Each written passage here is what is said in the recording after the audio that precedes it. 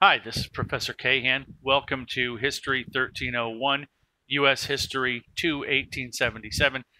Today's lecture is Lecture 7, The Formative Years of the United States. We're going to start off this section, the post-Revolutionary War era, with a word. The word we're going to talk about is ethnocentrism to start off our lecture. And for our purposes, we're going to define ethnocentrism as seeing the world through blinders shaped by one's own culture. We in the United States tend to laugh at other countries around the globe, places like Japan, for example, because they used to leave out things out of their textbook that were not flattering to their country. Places like Germany had done the same thing. But we in this country are guilty of the same sort of thing. We're guilty of this. We're guilty of jingoism or patriotism that's blown out of a sense of proportion. People often like to use the United States Revolution as proof that we in the United States have this moment of perfection. Perfection. Remember what perfection was when we talked about the idea with Sir Thomas More in Utopia, the idea that of a world free of sin. So, from the standpoint of political sins, if you will, the Revolutionary War, the Revolutionary era, is this moment where we are, quote, free of sin as a nation. The Revolutionary War demonstrated that Americans got together, we marched in the same direction in pursuit of a common good, and that we are devotees to compromise and constitutional principles. But we're going to look at things a little bit differently now. We're going to look at things a little bit more critically. We're going to start in this immediate aftermath of the American Revolution. And the reason we're going to use this talk about this as a sort of continuation is because the revolution doesn't end with, quote unquote, the Revolutionary War. If you've seen the musical Hamilton, there's a part in there where George III has a funny little song called "What's Next," and that's the problem here in these early days of the Republic. What's next? You've won the revolution. Now what do we do? So it continues. The revolutionary period continues as Americans are going to write a document to form a government, and then they're going to write another document to, quote, form a more perfect union, as they put it, one that will establish a strong national government that allows them to have a strong enough government to put down slave uprisings, to clear Indians out of territories, to compete with global powers like Great Britain and Spain. But before we get to that document, we've got to set the stage to see what the United States was actually like heading into that constitutional period. So to understand that, we've got to look at some of the crazy things that were happening. The United States is not the way we think of it today. Imagine if today, for example, the Vice President of the United States, instead of going out and shooting a friend or shooting somebody out of malice or committing a crime, what they did was they killed their closest political ally, closest political rival. Imagine if the vice president engaged in a plot to actually separate part of the nation and create a separate, independent country for himself, with himself set up as king. These are things that are unimaginable today, but they're the sorts of things that were happening in the new nation. So it's a different world that the United States emerges in 1783. So we're going to try to avoid the jingoism. We're going to try to avoid the ethnocentrism in talking about this. And the best way to do this, I think, is to just kind of go in a sort of chronological order to set the stage for what's going on in the rest of the world and what's going on around, quote unquote, us. In 1781, we see a huge blow dealt against the institution of slavery. Elizabeth Freeman, or Mum Bet, as she was called, was inspired by a public reading of the newly created Constitution of the State of Massachusetts. She and another enslaved person, Quack Walker, were both inspired by this document that read, quote, in part, quote, all men are born free and equal and have certain natural inalienable rights. And as a consequence, Elizabeth Freeman was stirred to action by this. She wound up finding a young abolitionist lawyer in Massachusetts who argued before the Massachusetts courts that the Constitution eliminated the legal protection for slavery by saying all men are born free and equal. There is no legal protection to slavery. And in this case, the court agreed with Bett's attorney. Quock Walker's attorney argued much the same in Quock Walker's case. Quock Walker was involved in an assault case, but the same question about whether Walker was enslaved and why he wasn't enslaved was at stake. In both of these cases, the courts ruled that the legal protection for slavery simply no longer existed in Massachusetts. Now, there's another step to this. The next logical step, since the legal underpinnings don't exist, the legislature would be free to pass a law to end slavery. However, people in Massachusetts understood that if the legal underpinning doesn't exist, then there's no reason to have slavery. So people in Massachusetts who owned slaves simply began freeing enslaved peoples on their own. There was no need to actually pass a law in Massachusetts. And by the time the 1790 census was taken, there was not a single slave in Massachusetts. Now, to be fair, not all slaves were freed in the traditional sense. Many were wound up being converted to indentured servant contracts, but lots of them, like Freeman and Quock Walker, wound up becoming completely freed as a consequence of this court ruling. Now, this sets off a chain reaction in the other northern states. In all across the country, in the northern section of the country, states began ending slavery, but they end it in a very odd way. The way in which slavery ends in many of these cases is what's called gradual compensated emancipation. Gradual compensated emancipation. And the basic system for this, gradual compensated emancipation existed in Pennsylvania, New York, New Jersey, and Connecticut. But essentially the basic way to do this was to state that we're going to have a date on which we declare all slavery to be over, meaning you can't bring new slaves into the state.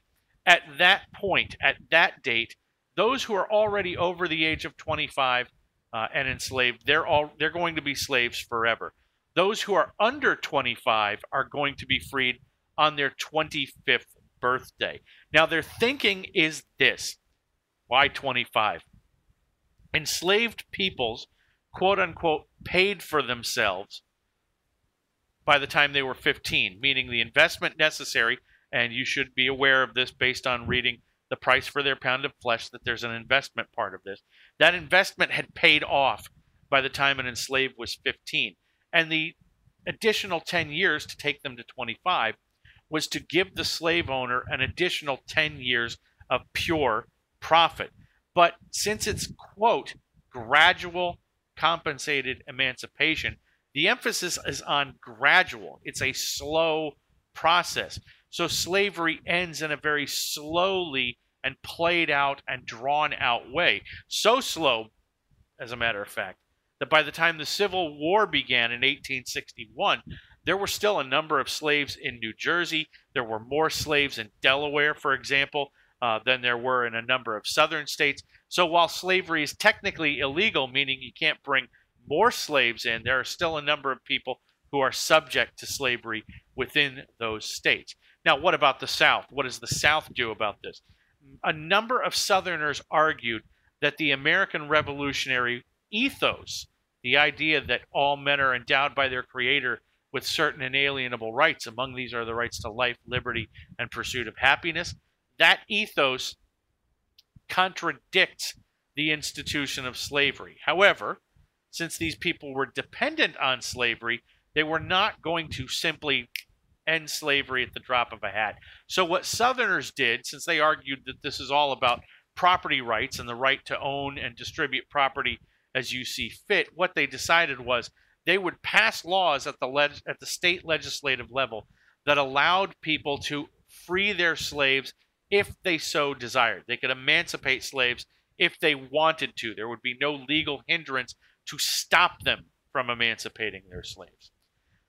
In 1783, the 2 years later, 1783, we finally have the Treaty of Paris that ends the Revolutionary War, the war between the United States and Great Britain. In that same year, 1783, 100,000 British loyalists are going to flee to Canada, believing that they simply are not safe. Their property nor their lives will be protected in the United States. The first hot air balloon was launched in the royal courtyard at Versailles, giving man the ability to ascend above the ground. We also see Noah Webster publish the first dictionary of American English. And this might sound like something that's kind of silly and meaningless, but think about what it means. It's not only have we literally separated via the Revolutionary War from Great Britain, this dictionary suggests that culturally now we are separated from Great Britain as well. In 1784, we see the first American trade mission opened to China. The voyages of these to China cost American merchants approximately $30,000 in contemporary terms. They made a profit of about $120,000. Now, today, $30,000 of a cost and $120,000, that's not exactly quote-unquote big money. But what's important here is the profit margin. It costs $30,000. It made a profit of $120,000. The profits were 400% in this trade mission. Why would this matter? It matters because it demonstrates early on Americans understood that the future resided in commerce. Even if we have a country full of farmers, they're going to be trading those goods on the open market abroad and not just growing these things for subsistence and trade in the United States. In 1785, we see a 16-year-old named Napoleon Bonaparte graduate from a Paris military academy. Now, he was not exactly a stellar student. He graduated number 52 out of a class of 53. However, his professors all talked about how this was not a matter of intellect that caused him to be ranked so low in his class. It was a matter of challenging the intellect of Bonaparte. None of them could actually reach him because he was that smart. Why I mentioned Napoleon Bonaparte, he's going to have a huge impact on American history. He's going to be not only involved in the French Revolution, but he's going to be involved in American expansion as well. In 1786, James Monroe and Alexander Hamilton wrote a joint letter to Prince Henry of Prussia, asking him to assume a new title, King of the United States of America and Protector of their liberties.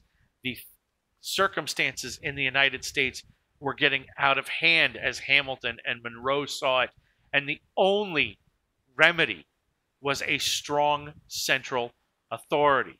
Now, before anybody thinks, wait a minute, didn't we just fight a revolutionary war to throw off a king? Yes, the United States did fight a revolutionary war to throw off a king. But as those of you who have read the Declaration of Independence in the last section know already, the Declaration of Independence doesn't state a problem with monarchy. The problem is when that monarchy, or any government for that matter, becomes tyrannical. So the Revolutionary War isn't a war against monarchy as much as it is a war against tyranny, which is why Hamilton and Monroe are capable of writing this letter with a straight face to Prince Henry of Prussia. Now, as far as Henry's thoughts on this, Henry thought so little of the offer that he didn't even bother to respond to their letter. In 1787, a convention of 55 of America's wealthiest men met in Philadelphia, Pennsylvania, to write a new constitution. They write a new framework for the American government. In 1789, the first Congress convenes under that new constitution. It meets in the provisional capital of New York City. At the same moment that Congress is meeting, while that Congress is meeting, a mob led largely by women storms the Bastille, beginning the French Revolution. Louis XVI, again, missing what's going on, much like Prince Henry missed what was happening. Louis XVI wrote in his diary that nothing of consequence had happened that day, but indeed the French Revolution began on that day. Also in 1789, a French doctor named Joseph Ignace Guillotine invented a machine that promised a, quote, quick and painless death for all regardless of class. Now he does this, he creates this contraption as an interim step toward abolishing the death penalty. What Guillotine truly believed was this machine that he was inventing, which would use physics to create a clean cut for beheading someone. This would make the process of execution more humane and thus ultimately convince people of the need to eliminate the death penalty. It turned out he was slightly off on that, as the guillotine machine becomes sort of the symbol of tyranny and repression during the French Revolution. These sorts of things are happening concurrent with the creation of the United States. So the United States is coming of age, coming into being in an era that is entirely unrecognizable to the one that we are in today. Now, all of this that's going on in the rest of the world and how Americans react to it leads us to a quick question right off the bat. How radical was the American Revolution? And compared to places like France, compared to China, the American Revolution is not terribly radical. It seems almost conservative. If we think of it in terms of the communist revolution in Russia that creates the Soviet Union, this is not a radical revolution. There were very few people killed outside of the actual combat of the Revolutionary War itself. Again, comparatively, there were few people killed. There was little property destruction comparative to these other places. There was no storming of palaces. No reign of terror occurred. There were no dictators. There was no freeing of political prisoners. There was no real taking of political prisoners. The revolutionaries themselves don't fit the stereotype of the image of revolutionary. They were stuffy. They were solemn. They were serious and gentlemanly. They wrote pamphlets, not manifestos. They didn't have causes of eliminating political oppression. They wrote pamphlets, again. They didn't have causes like inequality and impoverishment, social wrongs that they were attempting to correct. In the United States, outside of the enslaved people in this country, there was very little class discontent within the Revolutionary War. So inasmuch as the Revolutionary War was not an attempt to recast the social order in this country, it's not terribly revolutionary. It's really a fight over, will it be elites within England who make the rules, or will it be elites within the Americas who make the rules? However, the Revolutionary War does produce a radical shift in social relationships with two distinct effects. The first is the democratization of the masses. The democratization of the masses. All of a sudden, what the masses think is going to be critical because it's going to shore up support for the big changes that people who are in charge are going to make. It's not going to be enough to say we've got this sort of top-down social order and we're going to say this is how it is. We're going to seek to bring in the masses and say, here, this is what we think you guys want. Here's what's in it for you to support these ideas. And then secondly, the second radical shift here is that it's going to open up the United States economy. It's going to spur the development of a market-driven economy. From the word go, the United States is going to be a market-oriented, capitalist economy. No matter what any other well-meaning, well-intentioned person tells you, it's capitalism from the very beginning for the United States. How? How do we do this?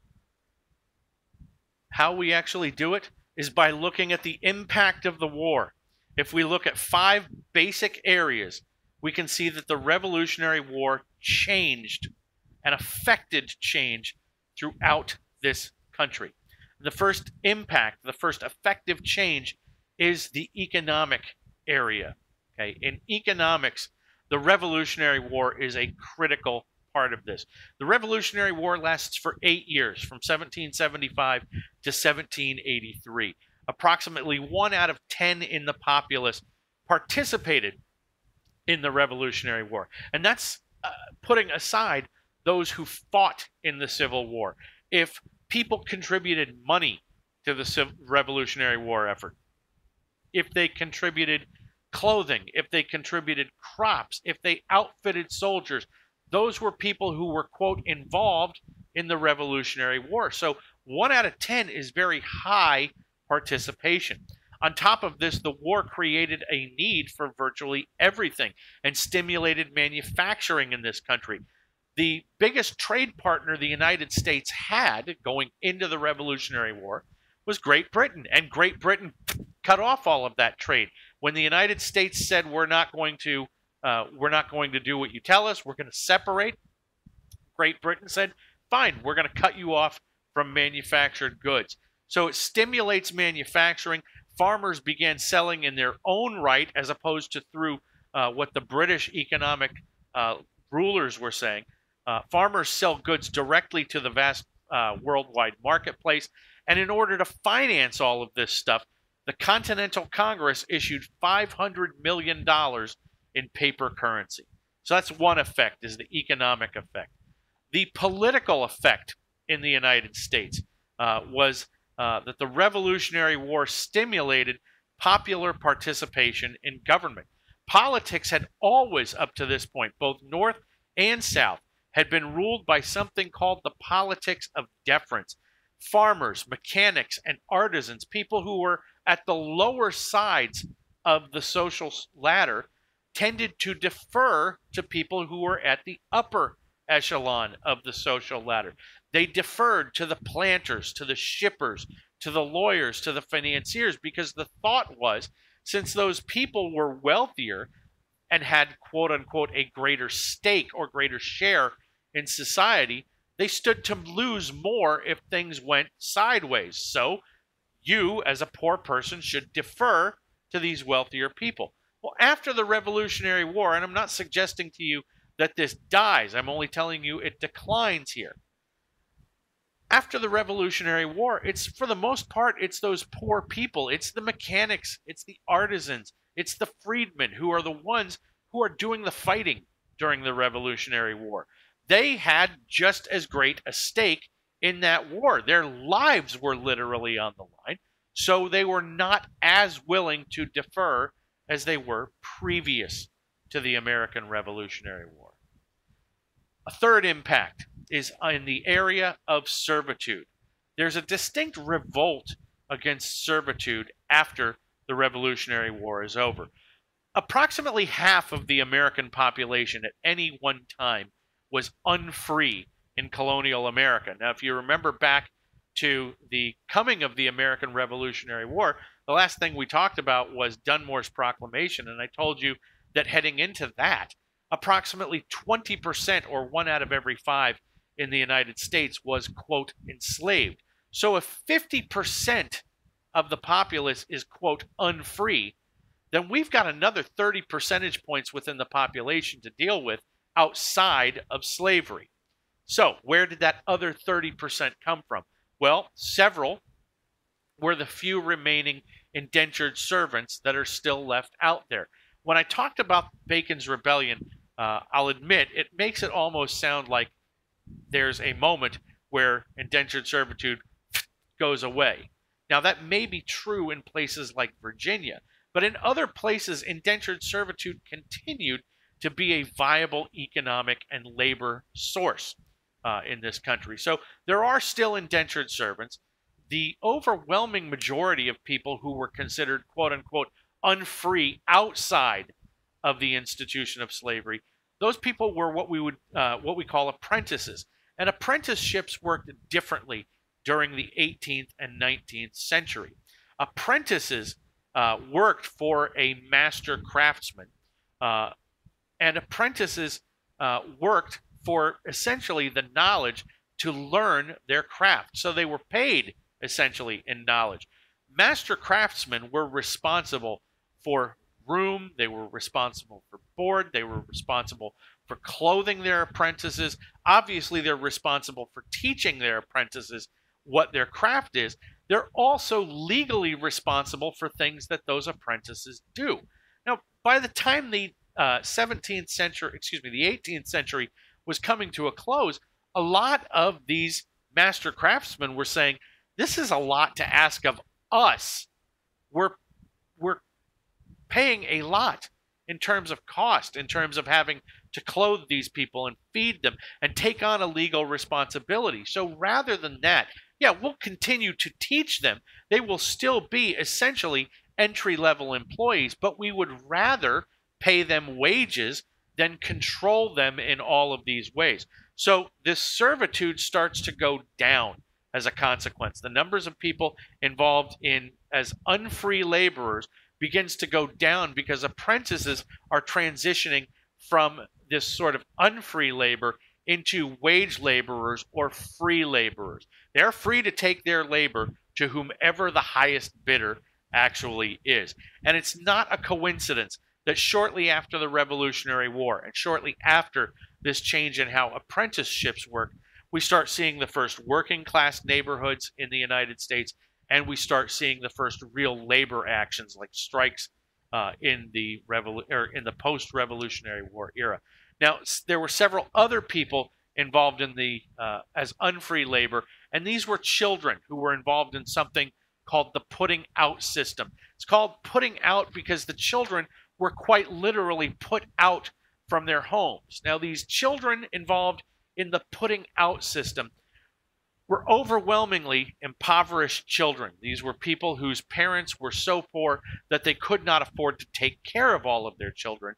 So what they would do is they would put out, quote unquote, their children to a wealthier neighbor or somebody who could hire them for something to teach them a trade. So through apprenticeships or teaching their children to be domestic servants of some sort, these children would get some sort of an education, if you will. They would get some sort of job training, plus that family would be removed from the responsibility of clothing and feeding that child.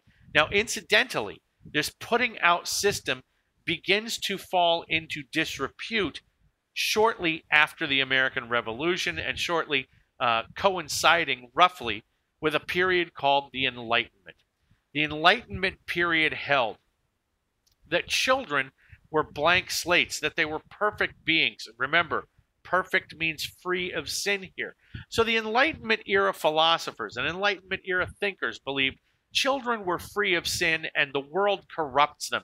A parent's job is to keep these children free of sin for as long as possible, and kicking them out of the house and making them go out and work for wages is certainly counter to that idea. So the putting out system, as the Enlightenment era proceeded, putting out became less and less of a popular option.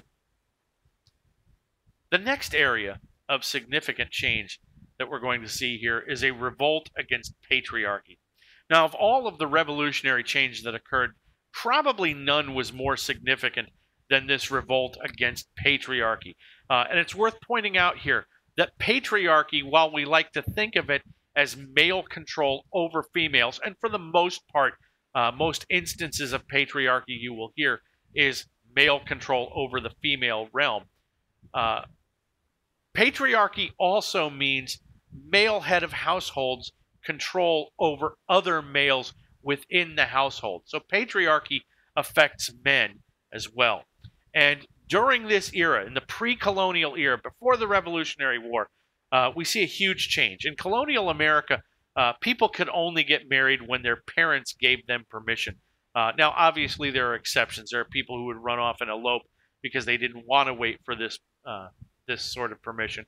But by and large, children waited for their parents to grant permission, and parents did grant permission more often than not, but they also did it in birth order. So if younger siblings wanted to get married, they had to kind of wait for their older siblings to get married, especially when daughters were involved.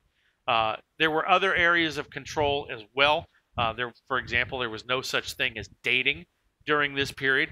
A young lady and a young man might be interested in each other, but the way, quote, dating or courting, as it was called then, would proceed is the young man would present himself to the young lady's parents. He would ask for permission to court her, and basically what he had to do was state his case for why he was good enough for the daughter.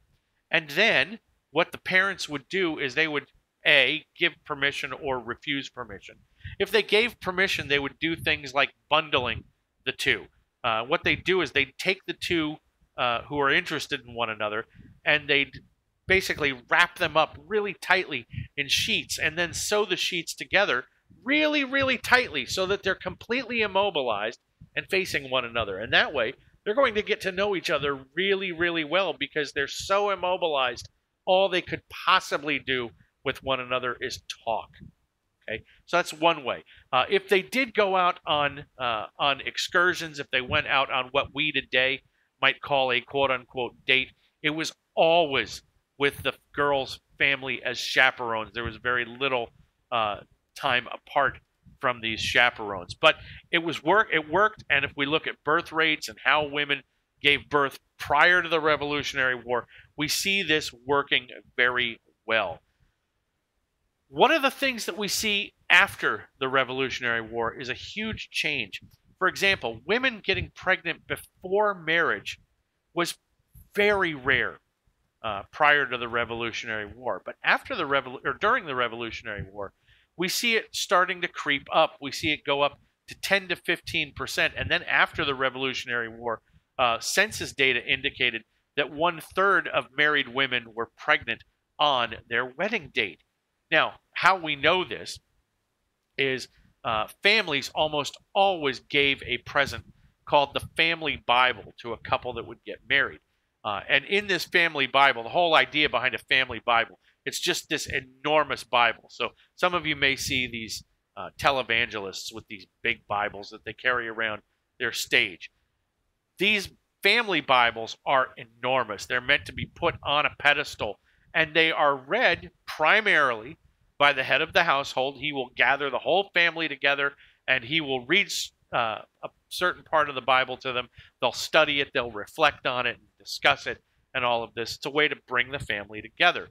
But in the front piece of this family Bible was also a family tree. So historians have a great amount of knowledge that they've gained from these family Bibles. And one of the things that we noticed, if a couple gets married in, say, May of 1783, and then has a child in, say, August of 1783, well, then very clearly this couple was engaged, shall we say, before their actual wedding date. They were doing certain things, and the woman was pregnant prior to the wedding date. But again, remember, patriarchy and revolting against patriarchy is not just about how this affects women. We see that young sons stop waiting on their fathers to pass down property. This idea of primogeniture that I talked about in a previous class really doesn't hold much influence on these young men. This is why westward expansion was so critical. A lot of these young men were saying, look, there's a whole lot of land out there in the West. Why should I wait on Dad to give me this land when I can simply move west and create my own life for myself? So sons stop waiting, and they stop asking for permission to do this.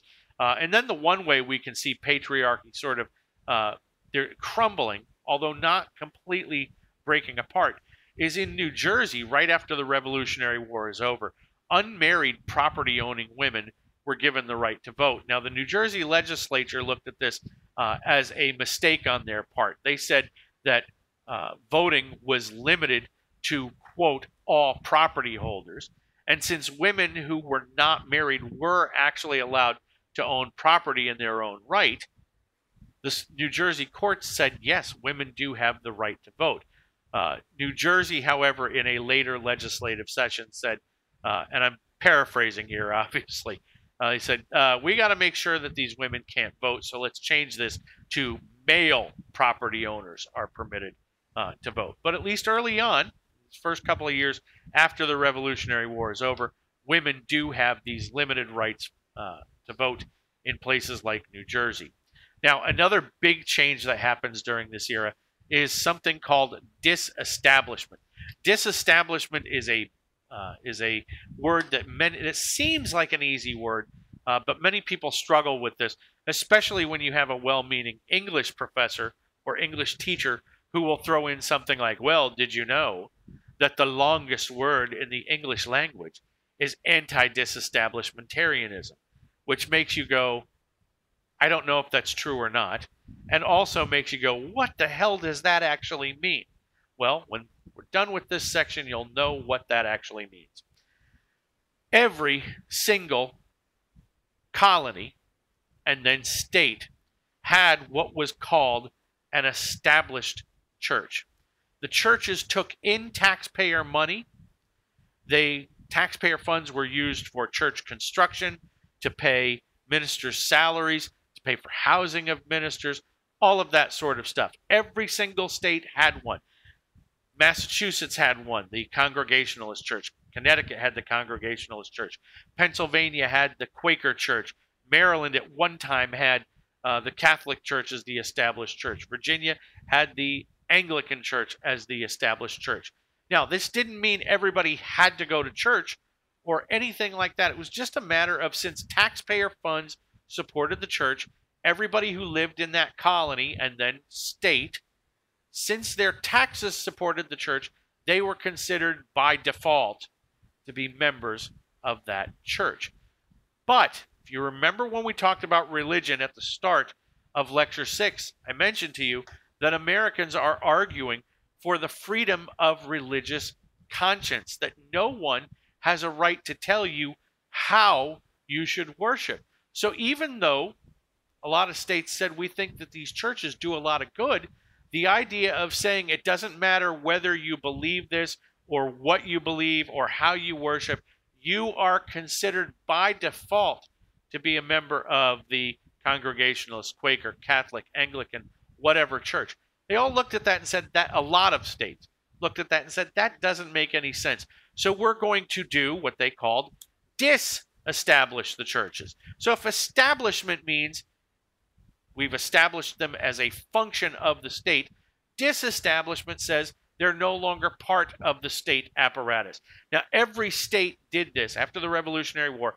Every state did this except Massachusetts and Connecticut. They were the two holdouts who continued the idea of having established churches. Everybody else got rid of them.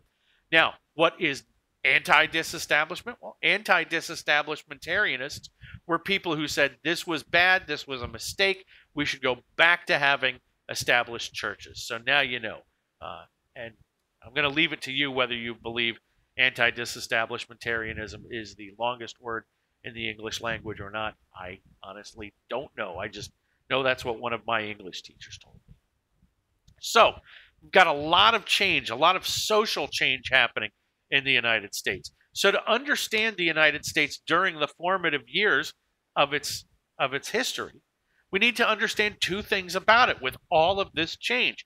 Change is inherently instability. So the United States is an unstable place. It's constantly changing. And because it's constantly changing, there are few very set rules. So few ground rules in place in the United States. Few things that you can say, you can count on this no matter what. And then secondly, as we've already discussed, the United States was born in an age of revolution.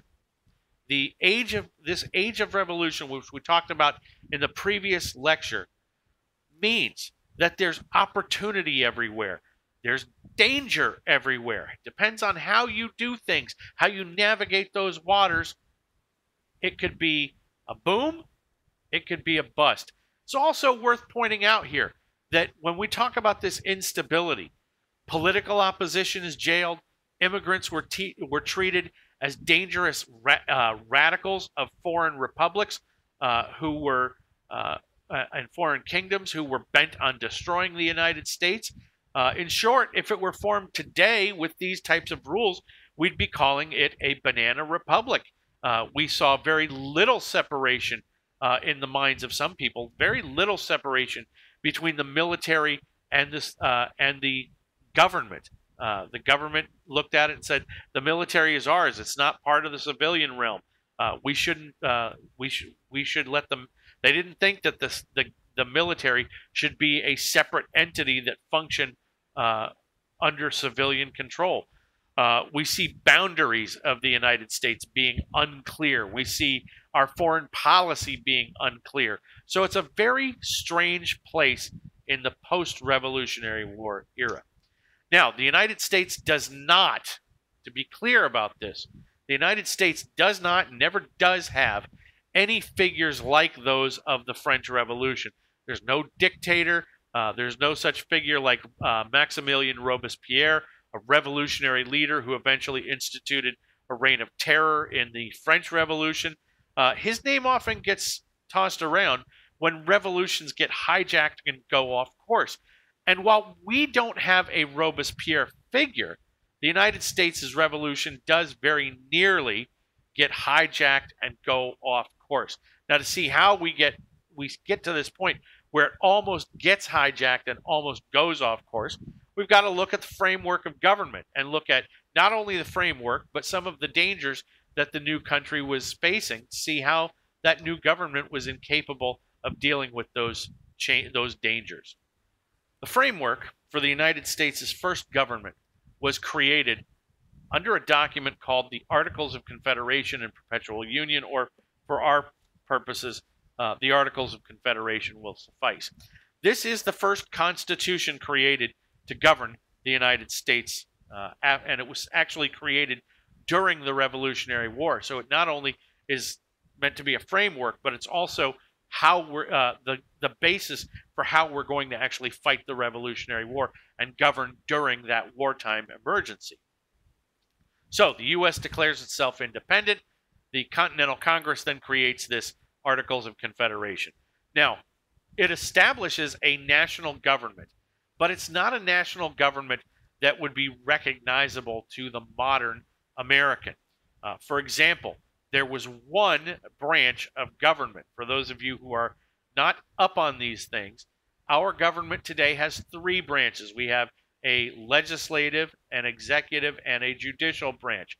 Here, the only branch, the one branch of government, is the legislative branch. Every single state had representation. Now, each state could have different numbers of delegates to the Continental Congress, as it was called.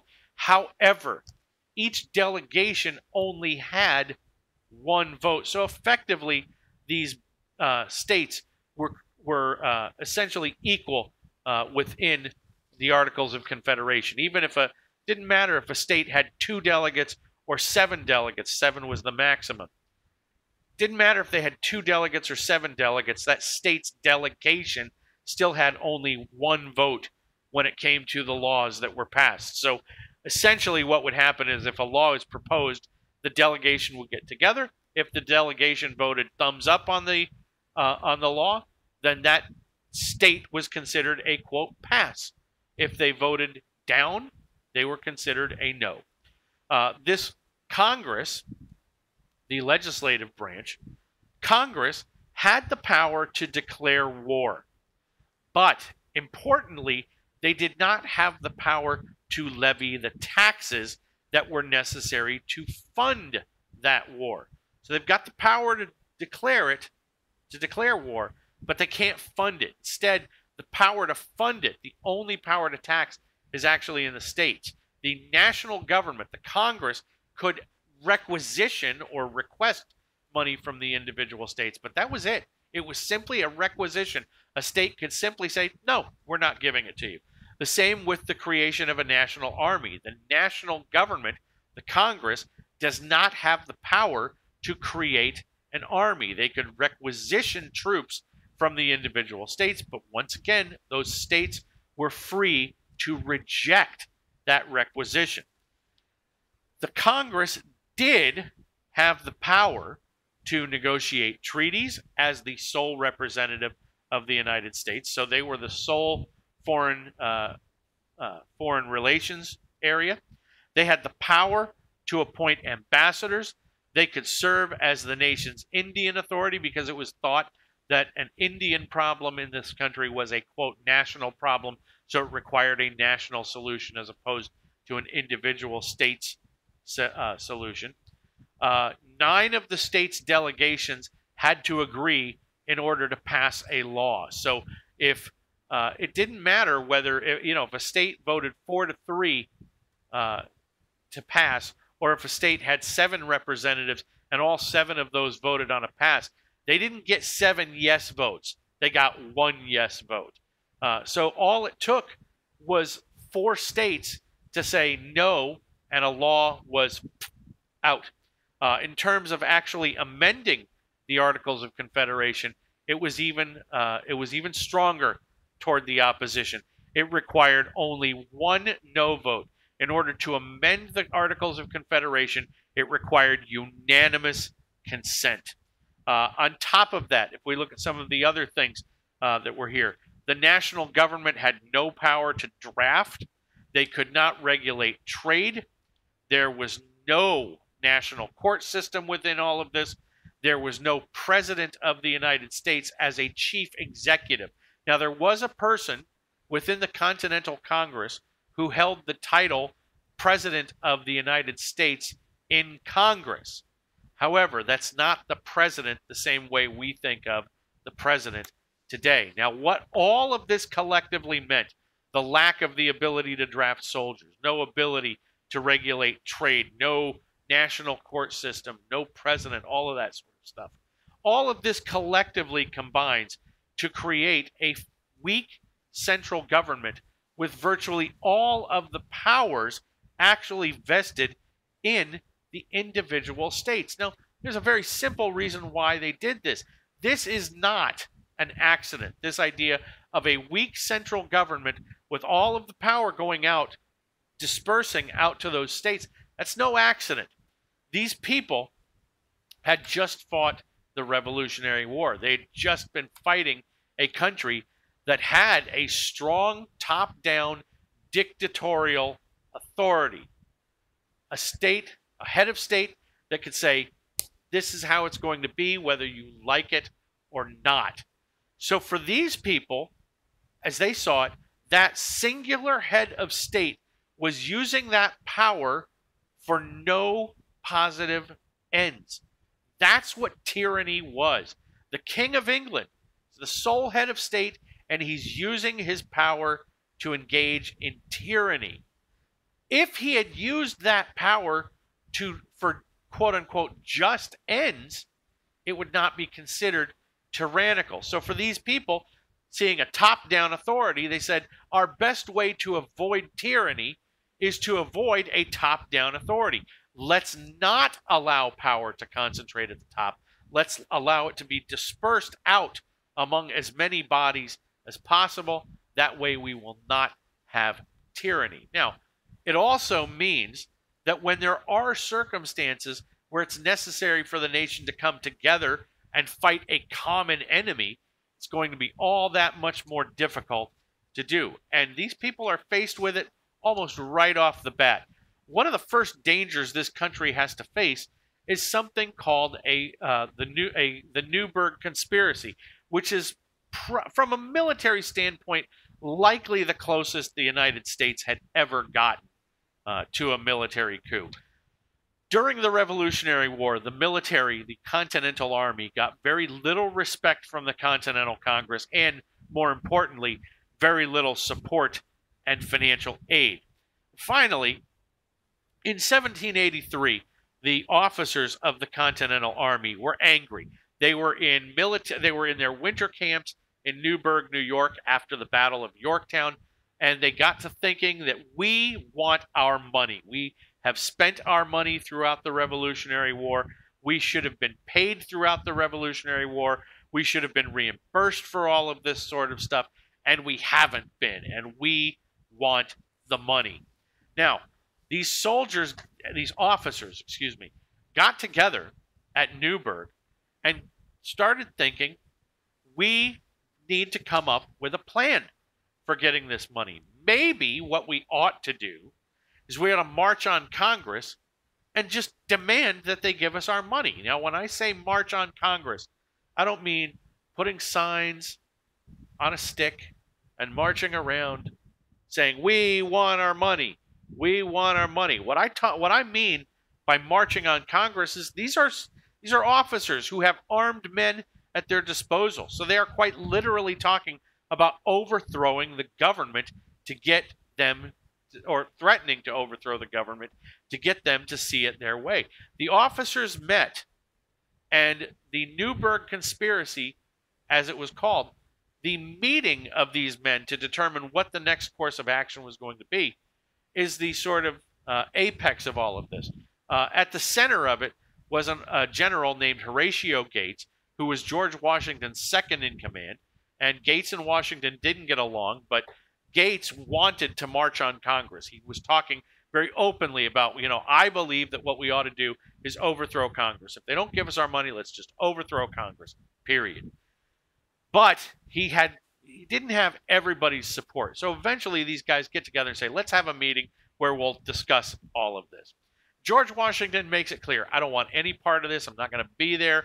I don't want my name associated with this. And he rides off. And what he actually is doing, he doesn't tell anybody, but what he's doing is he rides off to meet with the Continental Congress and tell them, look, you've got an uprising on your hand. And if you don't handle this properly, they're going to march on Congress and threaten to overthrow the Congress. So what the Congress actually agrees to do, they give Washington an agreement. They tell him, fine, we will give them their reimbursements if they've got receipts for everything. Essentially, if they've got receipts, we'll reimburse them, and we will give them, we can't do anything about the back pay, but going forward, we'll give them what were called half-pay pensions, meaning if they were scheduled to make $25 a month, they would make $12.50 a month for the rest of their lives. So half-pay pensions for life plus reimbursements. And Washington says, I think I can get them to do all of this stuff. And it makes sense to many people. And Washington comes riding in. He shows up at this meeting, even though he had told these people, I will not be there. I don't want to be a part of this. And when he does, he kind of bursts into the meeting hall and strides right down to the center, right down to the front of these guys, and stands right in front of them. And as he's there, he reaches into his breast pocket and he pulls out the letter from Congress detailing what they're going to give these guys. He pulls that out of his pocket and he goes, puts it out on his lectern and says, gentlemen, I have just come to you this moment from Congress with their response. They have heard you. They are offering the following. He takes his papers and he kind of squints at them. And then he shocks everybody. He reaches into his other breast pocket, pulls out a pair of glasses, and puts those glasses on. And noting that all of these guys are going, oh, because they can't believe that Washington has put on a pair of glasses. It's, during this era, for a gentleman of Washington's stature, of his age and vigor, to admit to the weakness of needing glasses was something that you just didn't see.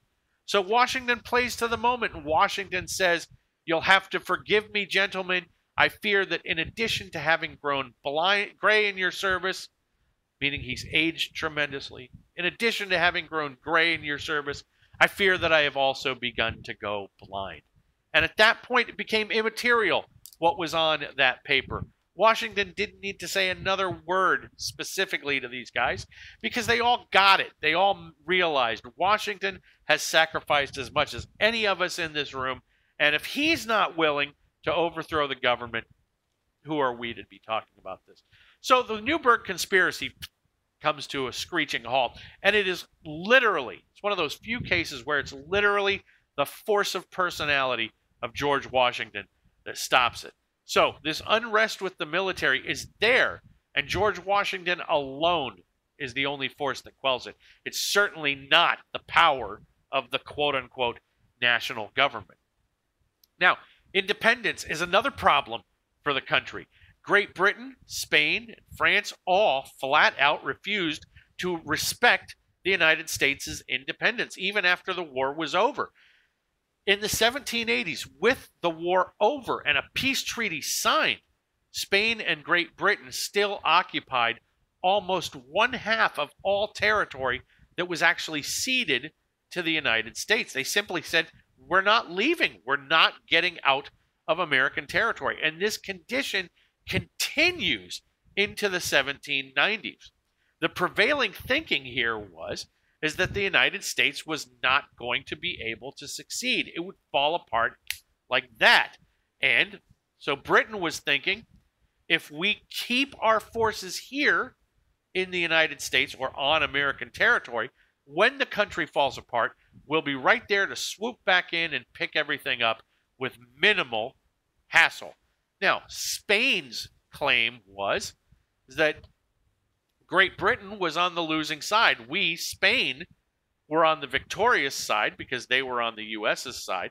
So if it was going to be anybody picking up the pieces, it's us, not Great Britain. So while Great Britain and Spain are fighting amongst themselves over who has the best claim to the United States is kind of over in the corner going, by the way, it's our country, so maybe both of you could leave, and nobody is paying attention to the United States. So that's another problem that's going on. France also felt the same way, but France was in a much weaker position. Now, another big problem here is that Spain controlled the Mississippi River. So by controlling the Mississippi River, by controlling places like New Orleans, the port of New Orleans and the Gulf Coast, they were able to put a distinct damper on American trade. Given this, it shouldn't surprise you to find out that another problem that the U.S. has in this post-Revolutionary War era is that the economy is just kind of falling apart. It's particularly bad in parts of the South, in both Georgia and in South Carolina. Approximately 1/3 of the enslaved population self-emancipated. They ran away. They heard things like Dunmore's Proclamation. They heard the idea of rights to life, liberty, and pursuit of happiness, and said, rather than taking Dunmore up on his offer, the hell with this. We'll just run away, and we'll be free regardless of what we do. So 1/3 of the enslaved population of those two colonies and then states runs away. And the populace in both of these states feared that slavery was going to break down. They hoped that it might recover, and it turned out that they were right. It did recover. But the fear there was that slavery was going to break down. And if slavery breaks down, what type of labor force is there out there for us in the South? Now, Great Britain also winds up harming the remainder of the American economy. They maintained the trade embargo on the West Indies. They said the United States is not allowed access to trade with any West Indies ships from the West Indies, and they are not welcome in West Indian ports. So all across the Caribbean, the United States is cut off. Those vessels that are coming out of the Caribbean are not allowed to go into, for example, New England ports. So all of those places in New England, for example, that were dependent on those ships coming in and dependent on trading codfish or taking off the molasses and sugar and trading rum with them. All of that stuff is causing a huge economic problem for them. So the United States is in real trouble. And then on top of that, because the economy is collapsing, the United States is simply, in virtually every state, they're simply issuing paper money. They're issuing more and more and more paper money. The national government is constantly borrowing money from private banks because they don't have the ability to manage the nation's currency supply. So the United States has a national debt right at that moment of $160 million, which, again, in 2020 doesn't sound very high, but $160 million in 1783, 84, 85 is an enormous debt. Congress had what they believed was the answer to this. They were going to pass a small tax increase that would be dedicated specifically to paying off this national debt. However, Rhode Island said they would never agree to a national tax, and that was that. Because remember, in order to amend the Articles of Confederation, it took unanimous consent. So one state can stop it. Now, following this, the worst case scenario is what happens if people start to riot and there's mob uprisings. And given that that's what I'm telling you, you should figure it out. Mob uprisings and rioting does start to occur. As this economy continued to decline throughout the 1780s, creditors, the people who are actually owed money, begin to wonder if they're ever going to be repaid for all of these debts. Now, the people who were most in debt were farmers. And the reason for this is very simple. Farming requires a fair amount of debt. You have to borrow money in the season, in the planting season, to get through the growing season. And then when you harvest your crop, you take that crop to a farmer takes that crop to marketplace, sells it off, and with whatever money they make at market, they pay off their debts and hopefully have enough money to start the next season. If they don't, they've got to take out another loan. So farmers are almost always in debt as a consequence of the structure of farming. However, they wind up being in debt for another reason. This is because of high taxes. And when these farmers are in debt, the answer from the creditors, the people that they owe the money to, the answer is very simple. You foreclose on the farms because all of these debts are backed by these people taking out mortgages on their farms. So how did they get into this position? It's actually pretty simple. Massachusetts and Virginia, to be fair, but Massachusetts is the one we're going to be dealing with right now. Massachusetts and Virginia both said after the Revolutionary War, we're going to be very aggressive in paying off our state's Revolutionary War debt. We're going to pay it off in 3 years. And the Revolutionary War officially ends in 1783. And both of these states by 1786 had actually succeeded in paying off their Revolutionary War debt. But they did it by taxing the hell out of people. Massachusetts, for example, paid off their Revolutionary War debt within those 3 years by increasing property taxes, increasing those property taxes to nearly 60%. 60% is the rate that these properties are being taxed at. So think about it. In the modern world, a $100,000 in Houston, for example, in 2020, a $100,000 home is not an enormous house. But if it's got a 60% property tax rate, that means even if you've paid up your mortgage, even if there's no mortgage owed, the person who owns that house has to pay $60,000 in taxes every single year, or they lose the property. They get foreclosed on. So not only are farmers losing their land because of foreclosures related to debt, they're losing their farms because of foreclosures related to the property taxes. And they are angry about this. They start looking at this and saying, these taxes by the state of Massachusetts are the same types of taxes we fought Great Britain over. This is tyranny, this massive amount of taxes. Now, they're not saying taxation without representation. They're simply saying the tax itself, the amount, is tyrannical. And we cannot sit by and let this go on. So the farmers demanded property tax cuts. They demanded that the state legislature change all of this stuff. They demanded what were called stay laws, meaning that the government step in and say, we're going to halt the payment of debt until the economy recovers, or until these people have more money, or until whatever when it comes to stay laws. Now, the Massachusetts legislature actually succeeded in passing a debt relief law. Said we're going to put stay laws in place and all of this stuff.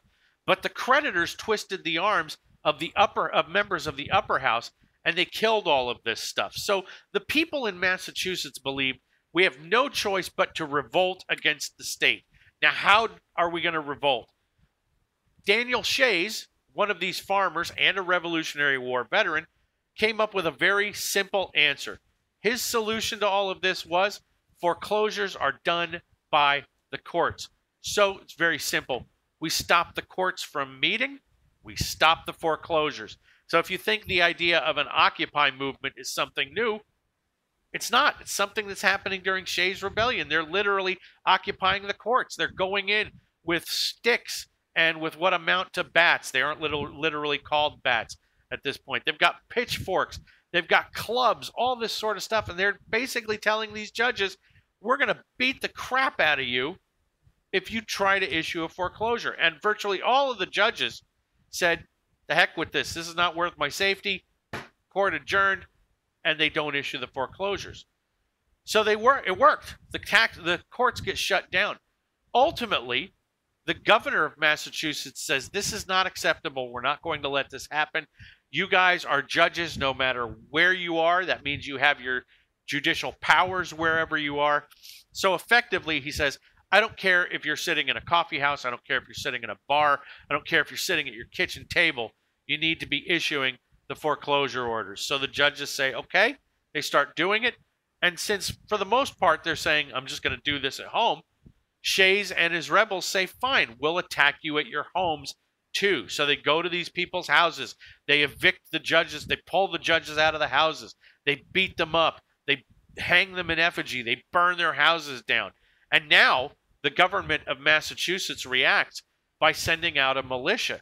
Now, these militias are comprised of locals within the populace. It's not a national army or anything. The militias are drawn from local populaces. So a lot of these people in the militia know the very people that they're being asked to put down in Shays' rebellion. And they're a little bit ambivalent about all of this. They're not happy about all of this. Now, this event terrified people. As all of these tax rebellions are happening in Massachusetts, this rebellious spirit spreads, again, throughout the South. And while ultimately Massachusetts puts a stop to this by saying we are going to pass stay laws and all of this, a lot of people within the upper levels of society, a lot of elites, were terrified by all of this stuff. They were very worried, just like they were during Bacon's Rebellion. They're terrified for a different reason, but they're really worried. They believed that guys like Shays and his followers had been dangerous radicals. For example, Samuel Adams, the guy who created the Sons of Liberty during the Revolutionary War, which started the Boston Tea Party and all of this other stuff. Daniel Shays and his people consciously compared themselves to the Sons of Liberty, but Samuel Adams wasn't having it. When Daniel Shays was arrested and then ultimately sentenced to death, and the governor said, I'm pardoning him and I'm setting aside the death sentence, Samuel Adams said the following, quote, rebellion against a king may be pardoned or lightly punished, but the man who dares to rebel against the laws of a republic ought to suffer death. So he believed the governor of Massachusetts had betrayed him, not the revolutionary spirit. Shays was in every way wrong, according to Samuel Adams. Now, while many of the revolutionary generation felt the way Samuel Adams did, one of the exceptions was Thomas Jefferson. Thomas Jefferson was moved to write about Shays' rebellion, and he said the following, quote, a little rebellion now and then is a good thing. It is a medicine necessary for the sound health of government. God forbid that we should ever be 20 years without such a rebellion. Now, many critics of Jefferson argued that it was easy for Jefferson to take this type of an opinion because Jefferson was the United States minister or ambassador to France, so he was, kind of safely away from all of this stuff. But Shays' rebellion is scary for another reason. Shays' rebellion shows what happens when people at the lower classes and at the lower parts of the social ladder, what happens when they start demanding control? They threaten the existing social order. So while we don't have a reign of terror, while we don't have these massive amounts of political prisoners, here is where we do have a confluence of sorts with the French Revolution. Now, before we get to that, I want to talk about what the solution in the United States was. The solution, given that all of these people were scared half to death by what Shays and his followers had done, their answer was very simple. The national government as currently constructed is too weak to deal with these types of problems, so we need a stronger national government. We need a stronger system of government. So we need to take the Articles of Confederation and at minimum fix them, quote unquote. So the creation of the strong central government, which results in the writing of the United States Constitution, the same one that we still operate under today, that's the end result of Shays' Rebellion. But back to revolutions for a moment, the confluence with the French Revolution. The French Revolution had a period in it called the Thermidorian reaction, and many political scientists have argued that the writing of the United States Constitution was a Thermidorian reaction, and you'll hear a lot of very erudite political scientists talk about the Thermidorian reaction, but they don't always explain it. So here's what happens with the Thermidorian reaction.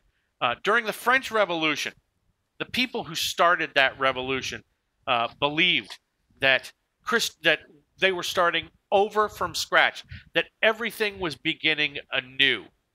So we look at revolutions and we say, as political scientists and historians, a division within the ruling elite occurs in every revolution. That's stage one. The first stage is what actually allows a revolution to happen.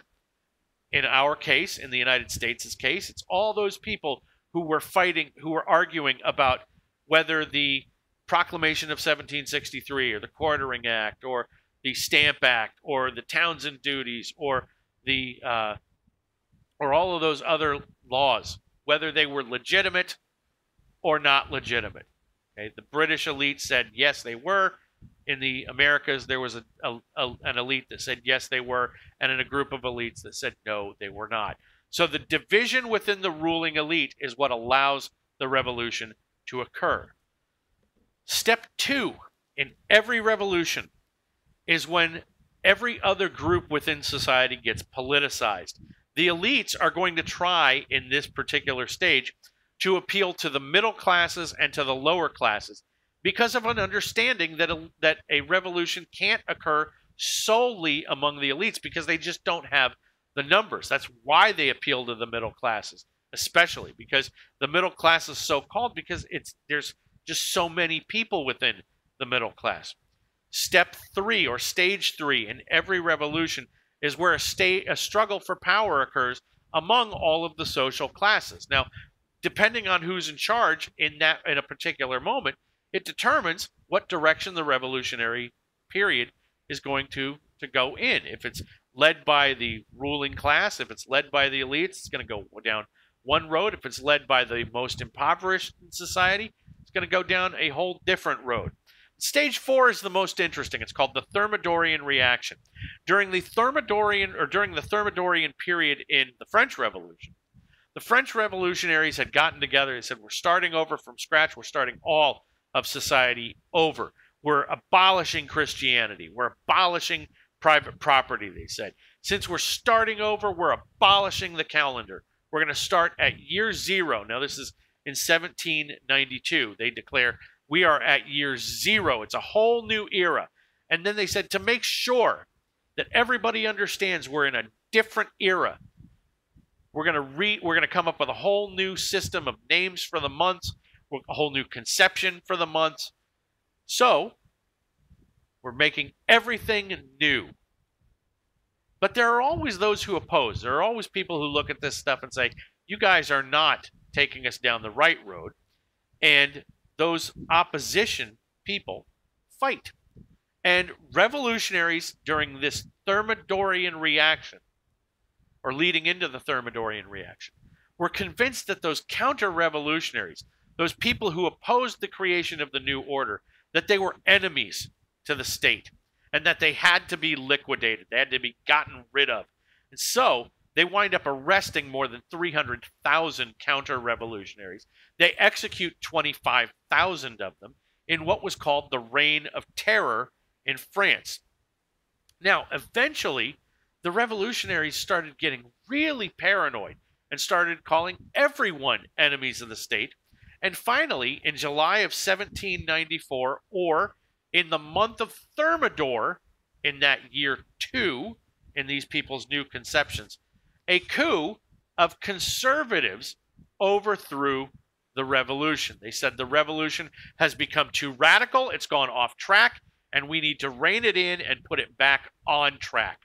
So whenever we see in every revolution a moment where conservatives, small c conservatives, look at this revolution and go, it's gone off track, we need to rein it in and get it back on track. Whenever you have that type of conservative backlash, a revolution is said to have a, quote, Thermidorian reaction. And in the United States, the Thermidorian reaction is the writing of the new Constitution. So join me for the next lecture, Lecture 8, where we will be discussing specifically the new Constitution of the United States.